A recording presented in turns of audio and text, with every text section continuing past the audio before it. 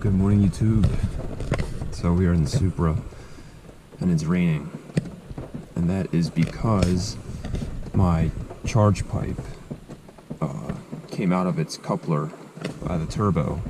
So we are gonna go ahead and go back to the shop and get that reattached. I'll go ahead and pop the hood and try to show you what happened.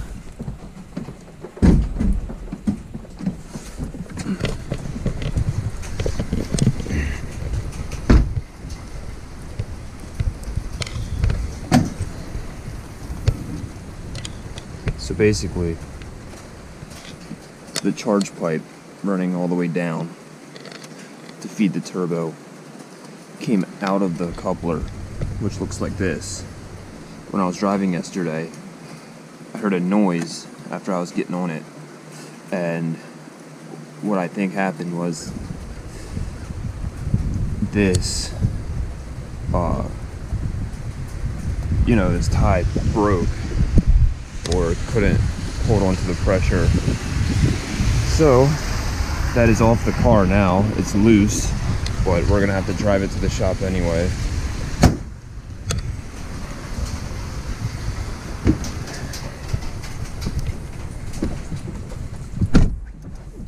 Anyway, should make for a pretty interesting drive with the Bridgestones on here.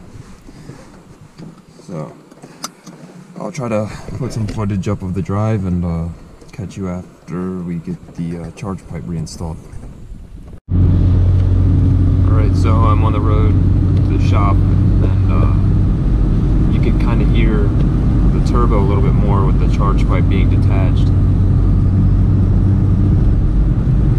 So hopefully we'll get that fixed. But anyway, just driving in the monsoon with the Bridgestone RE71Rs, I believe. I think that's what they're called. So they're not doing too bad, actually. Haven't really slipped at all, but then again, I haven't really been on it. Anyway, just some driving footage. About to hop 195. I've been doing about 65 to 75 miles an hour and been totally fine with these tires.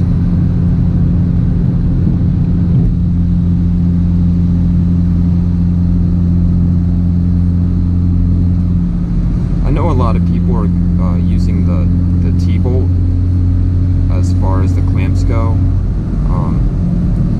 If you have used them in the past or are using them now, drop a comment and let me know how you like them. I think that's probably what I'll have to switch to instead of these AMS clamps, because like I said, I was driving along, kind of pushing the car on the highway, and then all of a sudden I just hear a boom under the hood, and I'm like, what the heck was that?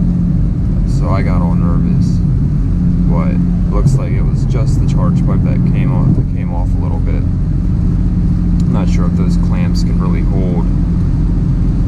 Anyway, so I'm thinking about using the T-bolt.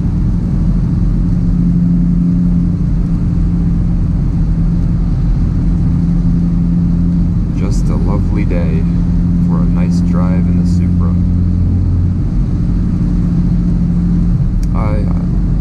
I'm sure, I guess this is how people who daily drive their Supras feel. Only with a better tire, obviously, for winter, but getting a little taste of that. Because, usually I'm in my RAV4, and this thing doesn't see the rain.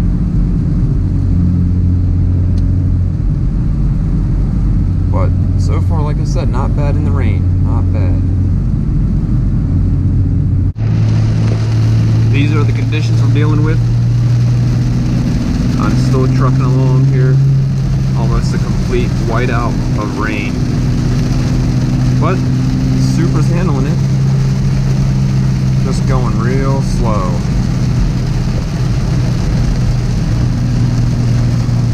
It's like, of course, the one day I need to go get this charge pipe taken care of, besides the monsoon outside. almost wish the car was all-wheel drive right about now. I mean, I can't see anything. Standing water everywhere.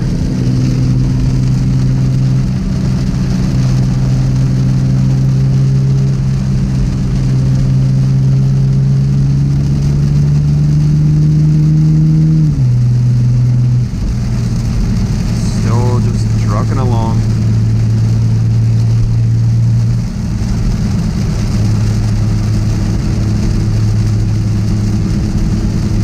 Let me know if any of you viewers, Daily or Supra, I'd like to know what tires you have on your car, and if you live in any winter, like the Northeast area. I'm really curious to see how this thing would do in the snow with a good set of tires. But right now, I mean, just have to go a little bit slow. Right here, getting a lot of standing water. Wow, it's bad. I was fine before, but now this is getting sketchy. This is getting real sketchy.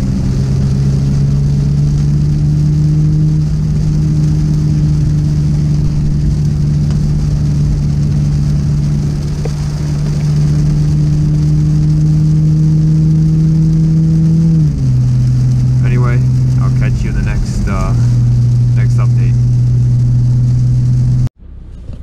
Alright, so the charge pipe was actually crushed at the base. Apparently AMS issued like a notice or a recall on their first batch of charge pipes, and basically my charge pipe was crushed and failed, so we'll wait to hear back from A90 Garage, who I ordered the charge pipe through, see what they say, hopefully get reimbursed or get a new AMS charge pipe through them. If not, then let me know what charge pipe I should do, because definitely don't want this to happen again. Anyway, big shout out to Kinetic Autoworks. They do all the work on my car. If you're from Central Maryland or anywhere around the Maryland, Virginia area, definitely check them out. They're located right here in, near Annapolis, and they do a lot of good work on the Supras. So anyway, time to drive this home. Take it easy. They were able to, reattach the charge pipe, but I just can't punch it or anything, so it is what it is. Anyway, if you enjoy these type of videos, leave a like, comment, what you want to see next with the 2020 Supra, and everybody have a good day. Thanks for watching.